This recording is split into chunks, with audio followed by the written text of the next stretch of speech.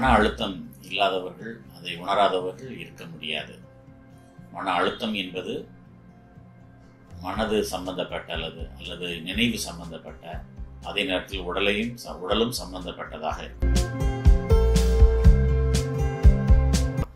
ஆனால் அந்த ஸ்ட்ரெஸ் அதிகமாகி நம்முடைய தூக்கத்தை கெடுத்து, அதுவும் நிரந்தரமாக தூக்கத்தை கெடுக்க ஆரம்பிச்சிச்சுன்னா அது நோயாக மாறுறதுக்குள்ள வாய்ப்பு இருக்கு. So how to handle stress and what is stress? நேயர்களுக்கு எனது வணக்கம். நான் மருத்துவர் அருணாச்சலம். இப்பொழுது ஸ்ட்ரெஸ் அல்லது மன அழுத்தம் என்பதை பற்றி தெரிந்து கொள்ளலாம். மன அழுத்தம் இல்லாதவர்கள், அதை உணராதவர்கள் இருக்க முடியாது. மன அழுத்தம் என்பது மனது சம்பந்தப்பட்ட அல்லது நினைவு சம்பந்தப்பட்ட, அதே நேரத்தில் உடலும் சம்பந்தப்பட்டதாக இருக்கும். Physical and mental stress. இதை நல்லதாக நிறைய நேரங்களில் நம்ம சொல்கிறது, இப்போ வேகமாக ஒரு பிரயாணத்துக்கு ட்ராவல் ஸ்ட்ரெஸ்லேருந்து ஆரம்பிக்கலாம். டயத்துக்கு போகணுன்னு நினைப்போம், அதுக்கு ஜாலியாக போகிற ஒரு ட்ரிப்பாக இருக்கும். ஏர்போர்ட்டுக்கு 2 மணி நேரத்துக்கு முன்னால் போகணுன்னா அதுக்கு ஒரு 2 மணி நேரத்துக்கு முன்னால் மணி அடிக்க ஆரம்பிச்சிடும். அன்றைக்கி நைட் தூங்க மாட்டோம்.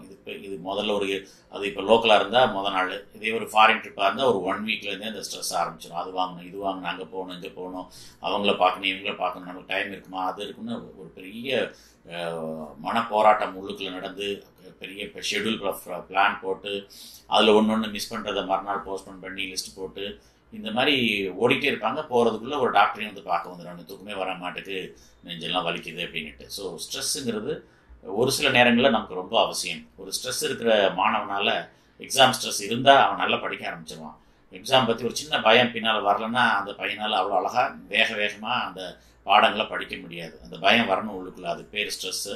அந்த ஸ்ட்ரெஸ்ஸு அனிமல்களுக்கு, நம்ம காட்டு விலங்குகளுக்கு எப்படின்னா, ஒரு பின்னால் வேட்டையாட ஒரு விலங்கு வருதுன்னா அந்த நேரத்தில் அந்த ஸ்ட்ரெஸ்னால் மட்டும்தான், அந்த மன பயத்தினால மட்டும்தான் அந்த விலங்கால் பின்னால் விரட்டுற விலங்கை விட வேகமாக தன்னை காப்பாற்றிக்குள்ளே ஓடுறதுக்குள்ள இருந்து எல்லாத்துலேயுமே நல்லதுக்கு அந்த ஸ்ட்ரெஸ் வேணும்.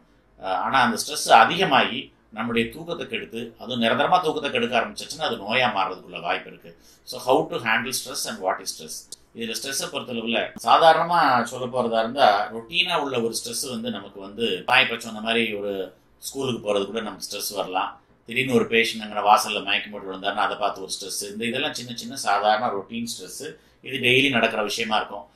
கிளம்பி ஆஃபீஸ் போகிறதுக்குள்ளே வர்ற ஒரு ட்ராவல் ஸ்ட்ரெஸ்ஸு, தடார்னு முன்னால் வர்ற ஒரு நேராக ராங் சைடில் வர ஒரு வண்டியை பார்த்த உடனே ஏற்படுற ஒரு ஸ்ட்ரெஸ்ஸு, அதெல்லாம் ஒரு சாதாரணமாக போகிறது. ரெண்டாவது ஸ்ட்ரெஸ் ஒரு எமோஷனலில் வர்ற ஒரு அந்த நெகட்டிவ் சேஞ்சஸ்.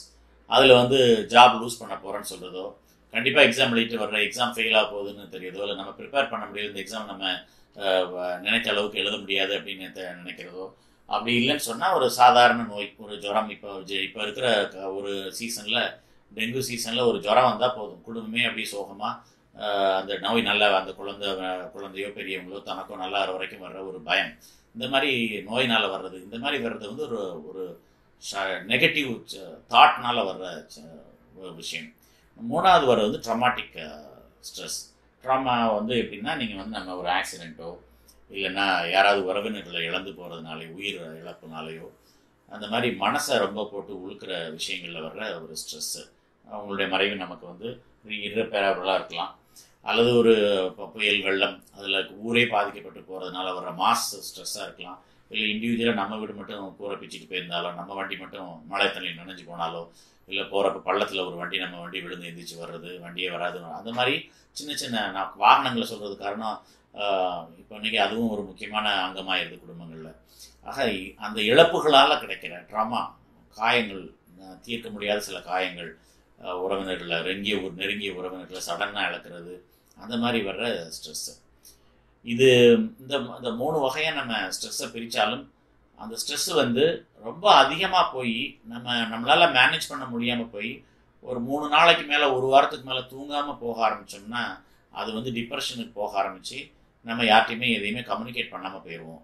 ஸோ இந்த ஸ்ட்ரெஸ்ஸை மேனேஜ் பண்ணுறது ரொம்ப முக்கியம், ஐடென்டிஃபை பண்ணுறது ரொம்ப முக்கியம்.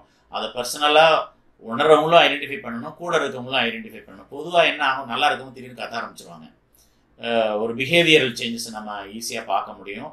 நம்மளும் உணரலாம். இல்லை ஏன்னா இப்போ வர ரொம்ப எதுக்கு எடுத்தாலும் கோவப்படுற மாதிரி இருக்குன்னு சொன்னால் அது வந்து ஒரு ஸ்ட்ரெஸ்ஸை நமக்குள்ளே செட் ஆகிருக்கு அப்படிங்கிறதுக்குள்ள அறிகுறியாக இருக்கும்.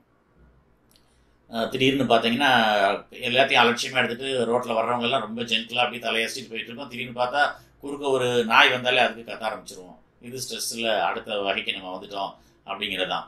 அந்த மாதிரி வாகனம் ஓட்டும்போது இந்த மாதிரிலாம் ஸ்ட்ரெஸ் இருந்தால் என்ன செய்யணும்னா, வண்டியை ஓரம் கட்டி நின்றுட்டு நம்ம என்ன பண்ண போகிறோம், நம்ம நம்பி குடும்பம் இருக்குது, நம்ம இந்த அளவுக்கு கத்திக்கிட்டு இரிட்டேட்டிவாக இர்ரெஸ்பான்சிபிளாக வண்டி ஓட்டணும்னு அவசியம் இல்லை அப்படின்னு அங்கேயே ஒரு சின்ன தண்ணியை குடிச்சிட்டோ, தன்னை ஆசுவாசப்படுத்திக்கிட்டோ, நல்ல விஷயங்கள் நினச்சிக்கிட்டோ, நம்ம போகிற காரியம் நடக்கிறதுக்கு இன்னும் 1/2 மணி நேரம் இருக்குது, அங்கே யாருமே டயத்துக்கு வர போகிறதில்ல, இந்தியன் டைம் தான் எல்லோரும் வரப்போகிறோம், நமக்கு லேட்டாக போகிறதில்ல அப்படிங்கிற மாதிரிலாம் ஒரு பாசிட்டிவ் ஆட்டிடியூடோட அந்த நேரங்களில் அதை கடந்து போகிறது நல்லது. ஸோ ஸ்ட்ரெஸ்ஸுங்கிறது நமக்கு அவசியம்.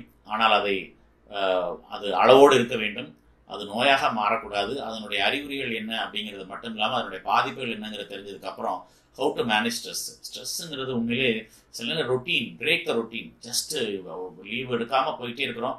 ஒரு விடுமுறை தேவைப்படலாம், பிரேக் ஒரு நாள் எங்கேயாவது எடுக்கிறது. அது வீட்டில் ரொட்டீனாக படுத்துட்டு இருக்கிறது விட்டுட்டு குடும்பத்தோடு ஒரு நாள் வெளியில் போகலாம், இல்லை தனியாக நண்பர்களோட போகலாம், இல்லை தனியாகவே பிடிச்ச இடத்துக்கு போயிட்டு வரலாம்.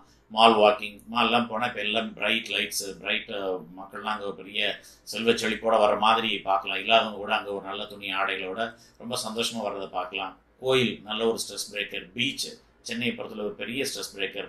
பைசா செலவு இல்லாமல் கிடைக்கிற ஒரு ஸ்ட்ரெஸ் பிரேக்கர். அந்த நேச்சுரல் அந்த கடல் அலைகள் காலில் வந்து தழுவுறப்ப அந்த அலைகளோட எனர்ஜி நமக்கு கடத்தப்படுது. ஸோ தண்ணீர் அங்கே நின்றுட்டு இருந்தாலே அது ஒரு பெரிய பாசிட்டிவ் எனர்ஜியை தர்ற ஒரு இடம். காற்று அடுத்த ஒரு பாசிட்டிவ் எனர்ஜி தரப்படும். வீட்டுக்குள்ளே உட்காந்துருக்க வெளியில் வந்து பால்கனியோ அல்லது ஜன்னலையோ திறந்துட்டோ அல்லது வெளியில் வந்து அந்த இயற்கையை ரசித்தோம்னா அது ஒரு பெரிய ஸ்ட்ரெஸ் பிரேக்கர். ரொட்டீனாக பார்க்குற வேலையிலேருந்து இப்போ ஒரு நண்பருக்கு ஒரு சிரித்து பேசுகிற ஒரு நண்பருக்கு ஒரு ஃபோனை போட்டு பேசி சிரிக்கிறது, மனசை விட்டு அளவில் வர்றது, இதெல்லாம் வந்து பெரிய ஸ்ட்ரெஸ் பிரேக்கர்ஸ். யார்ட்டையுமே சொல்ல முடியாத விஷயமா இருந்தால் யார்ட்டையாவது தெரிஞ்சவங்ககிட்ட மட்டும் அதை பற்றி பேசி அதை பற்றி இது வந்து சர்வசாதாரணமாக நடக்கிற விஷயம் தான். அதாவது ஒரு ரோட்டில் விழுந்தால் கூட ரொம்ப அவமானப்படுவோம். அந்த நேரத்தில் டபக்குன்னு எந்திரிச்சு ஓடி வர்ற அந்த இதெல்லாம் வந்து அந்த நேரத்தில் மேனேஜ் பண்ணாலும் அடுத்தால நினச்சி இவ்வளோ பேருக்கு மேலே விழுந்துட்டோமேன்னு சின்ன விஷயங்களை கூட பெருசாக்கிறத பார்க்குறோம். அதெல்லாம் வந்து ஈஸியாக எல்லாருக்கும் நடக்கிறது. தடமாறி விழாதவங்க யாருமே இல்லை அப்படிங்கிற மாதிரி ஒரு எண்ணத்துக்கு வந்தால் தான் அதுலேருந்து வெளியில் வர முடியும். அதனால் இது எல்லாமே வந்து நம்ம எப்படி எடுத்துக்கிறோம் அப்படிங்கிறது தான். ஈஸியாக எடுத்துக்க தான் செய்யணும். எல்லாருக்கும் எல்லாமே நடக்கும், இதுவும் கடந்து போகும் அப்படிங்கிற ஒரு எண்ணம் வேணும். இது தவிர யோகா, மெடிடேஷன் ஒரு நல்ல ஒரு ஸ்ட்ரெஸ் பிரேக்கர். இது தவிர நல்ல பாட்டு கேட்குறது, புத்தகங்கள் வாசிக்கிறது, அப்புறம் சினிமா போன்ற கேளிக்கைகளை போய் ரசிக்கிறது, டிவியில் கூட அது என்ன சொல்கிறது, இந்த காமெடி சேனல்ஸை பார்த்து வாய் விட்டு சிரிக்கிறது குழந்தை மாதிரி. எங்கே காமெடியோ அங்கே எல்லாருமே ரிஜிடாக இல்லாமல் அங்கே போய் சிரிக்கிறது கூட அளவுப்பட்டி சிரிக்காமல் வாய் விட்டு சிரித்தா நோய் விட்டு போகுங்கிறது தான். இது தவிர சைக்கிளிங், எக்ஸசைஸ், ஜிம்மு போகிறது சில நல்ல ஸ்ட்ரெஸ் பிரேக்கராக இருக்கலாம். ஸ்விம்மிங் போகிறது நல்ல ஒரு இதாக இருக்கலாம். சிலர்லாம் இப்போ 50 கிலோமீட்டர் சைக்கிளில் போய்ட்டு கூட இருக்குது. இந்த மாதிரி உங்களுக்கு பிடிச்ச மனசுக்கு நிறைவான சந்தோஷமான விஷயங்களை செய்யும்போது பாசிட்டிவ் ஆட்டிடியூட் வந்து இந்த ஸ்ட்ரெஸ்னால் வர்ற நெகட்டிவ் ஆட்டிடியூட் மாறுறதுக்குள்ள வாய்ப்பு இருக்குது. கடவுள், இறைபக்தி, கோயில் இது கூட இதில் அடங்கும். இறை பாடல்களும் சில நேரங்களில் நமக்கு நல்ல நிம்மதியை தரலாம். உங்களுக்கு பிடிச்ச சந்தோஷப்படுத்துகிற விஷயங்களை அந்த மாதிரி நேரங்களில் தனியாக இருக்கிற நேரங்களை பண்ணி இந்த ஸ்ட்ரெஸ்லேருந்து வெளியில் வர பாருங்கள். நன்றி, வணக்கம்.